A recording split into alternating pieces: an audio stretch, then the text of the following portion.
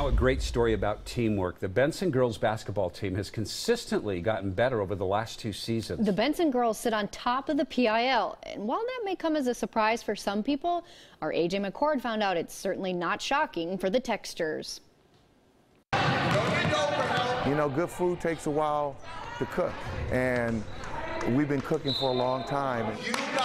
Eric Knox is in his 5th season leading the Techsters. And now we're tasting that food, and it's been great. So the reason we've been successful is that we've just been doing a few things extremely well. His first season, the team only got 4 wins. Now, with 6 regular season games left, they're sitting at 13-6. I think we're a lot more focused, a lot more mature.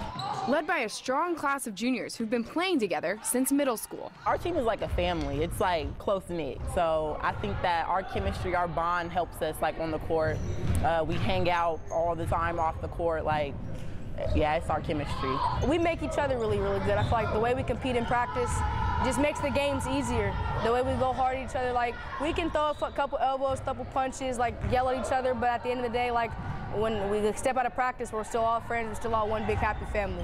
Having a bond creates a dynamic of chemistry that is inseparable. So they're always in sync with each other. They have mental telepathy now, right? They can read each other without saying anything on the floor.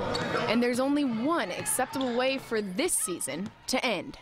At the end of the day, we want to win a state championship. Anything less than that for us will be a disappointment. And we aren't afraid to put that kind of pressure on ourselves.